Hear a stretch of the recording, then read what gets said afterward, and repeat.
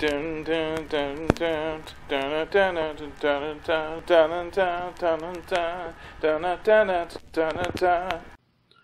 everybody, welcome to the show. My name's Wes.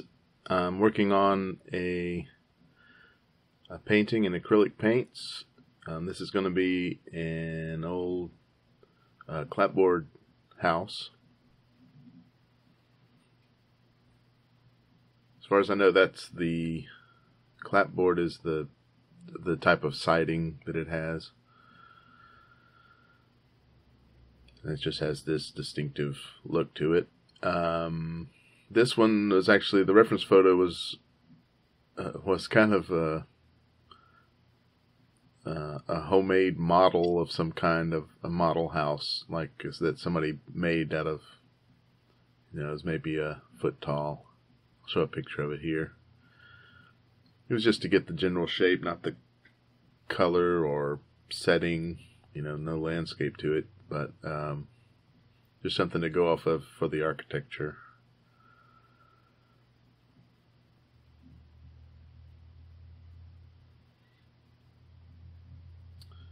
As you see, the background, like the canvas, is already covered in paint from a previous painting. Not all of my paintings turn out to be successes, and if it doesn't, there's the option of painting over it and making something new out of it, and that happens quite a bit. I guess not often, but every once in a while. So just imagine a tree on the side there, so I'm kind of adding a bit of that. And just using white paint, as this kind of way to sketch it out where everything's going to go, because it shows up well in the darker background.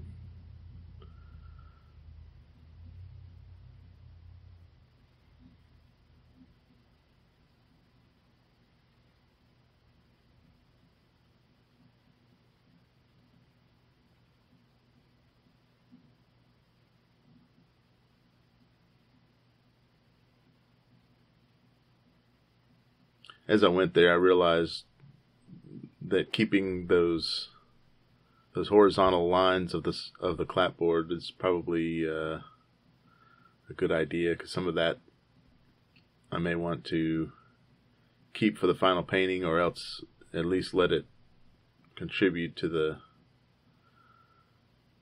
feel of the end result.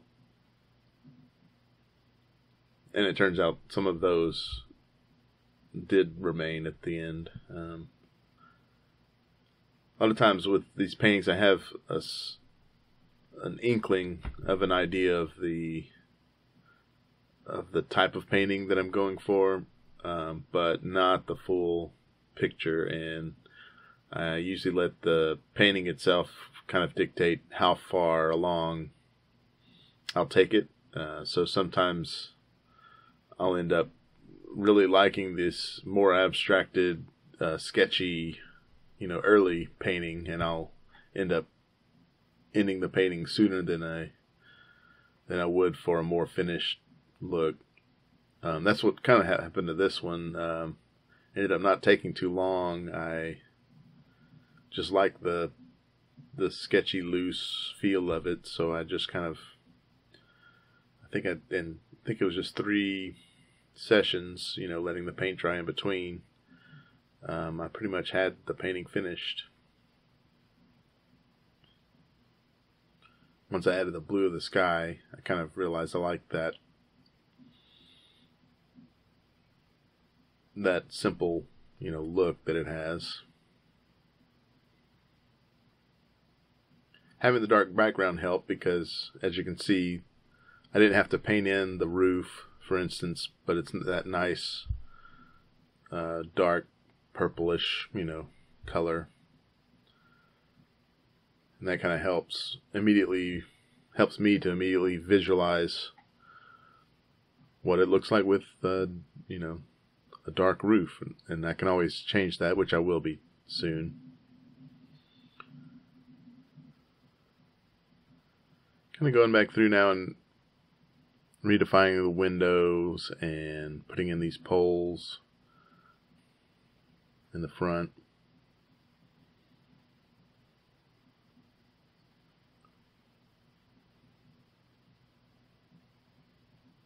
Holding up the porch roof.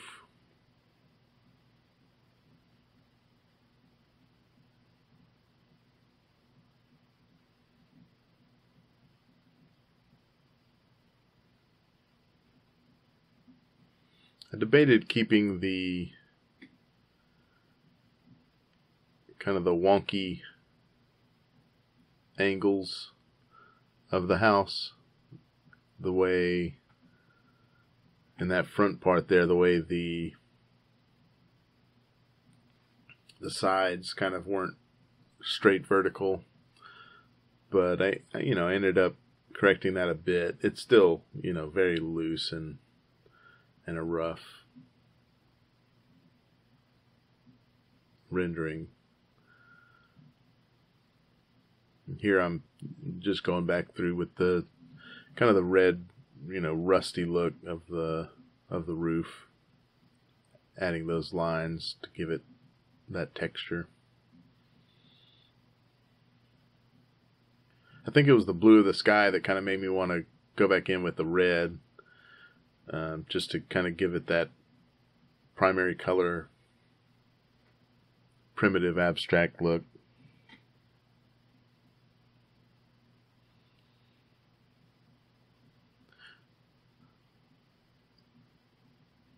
It's we're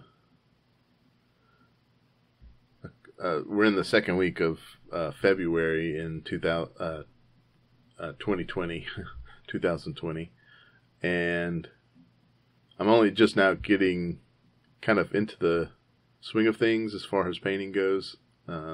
Every winter when it gets cold, I tend to turn into a hibernating bear of some kind and don't come out until it starts to warm up again. It hasn't been very cold this winter, but we live in Louisiana, so it's pretty mild. But even still, it just makes me not motivated to paint, and so I've had a cold and a cough for quite a while, and I just get out of the habit of painting. So I'm kind of getting back into it finally, and this is one of the first ones that I was happy with.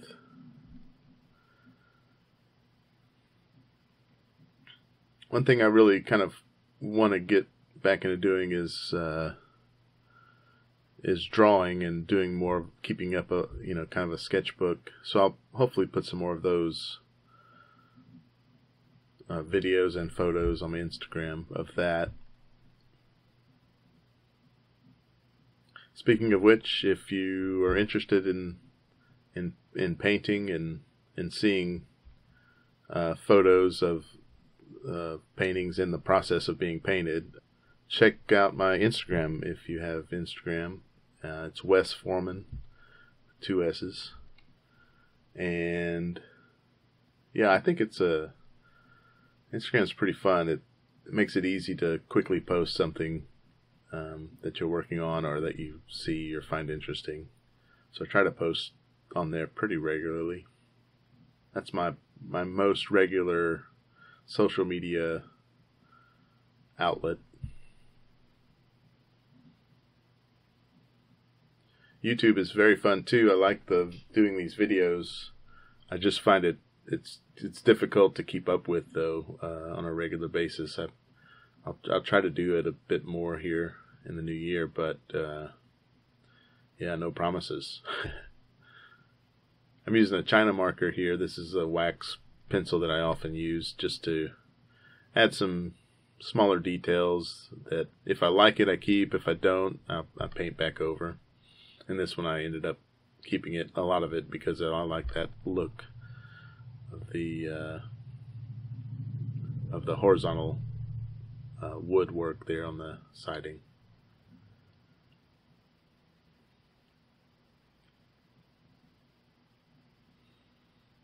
At this point, I'm really liking the look of the painting. I just wanted to kind of mess it up a little bit more.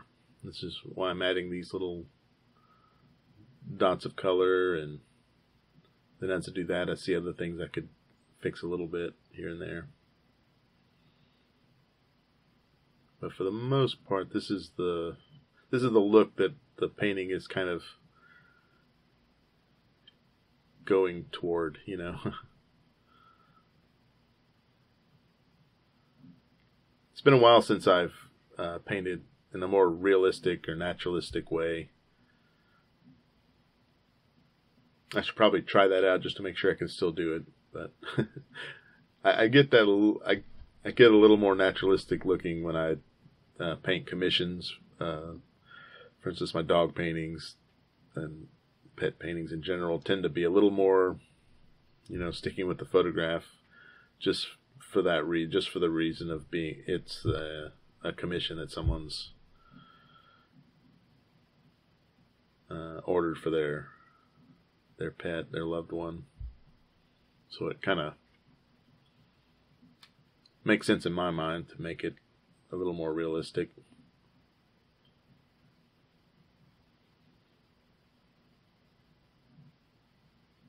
This painting, the video, by the way, is sped up slightly. It's I think 2 times the speed, which is, in this world of social media where everybody posts their best stuff and makes themselves look good, this kind of makes me look a little, you know, better than I am as well, because it looks like I'm extra confident in everything I'm doing, but it's just because it's going a little faster. Don't be fooled. Not to mention all the times that, you know, I'm sitting thinking about it and trying to figure out what to do next with a painting. None of that sticks to film. I mean, it stays in the film.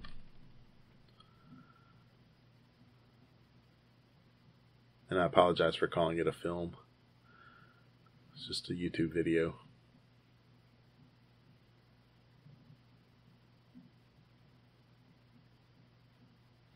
This is kind of the boring part because not a lot is happening. I'm just kind of sharpening things up here and there wherever I think it might need it.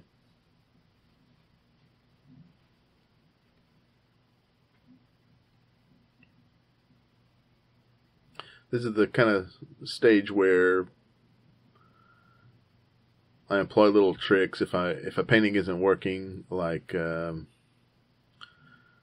one is just to, you know, play with the color, get the color balance right. Sometimes adding complement of colors will help in that regard. Like you know, if I have a lot of red on the painting, I might want to think about adding some green somewhere, even subtly. Maybe in the shadows, that kind of thing. Another thing would be to add more gray to the painting, more neutral colors. That tends to, if, you know, colors are colliding and not working well together, sometimes adding grays will help in that regard. And then just, you know, like I said, cleaning up and sharpening things.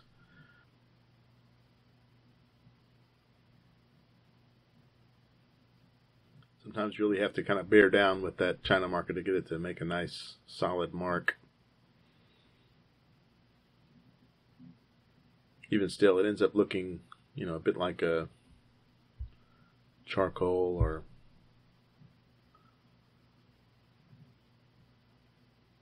even crayon look if it's too light.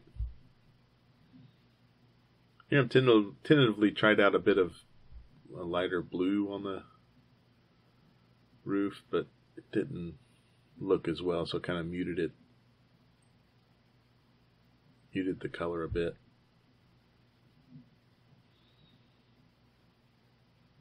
Although I do like the, you know, the differences in color on the roof. Not sticking with one color, but having some oranges, some reds, bit of blue.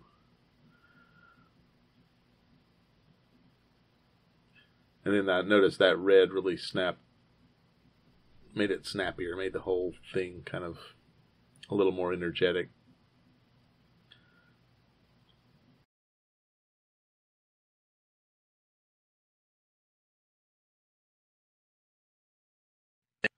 And with that, I'd just like to say thanks for watching.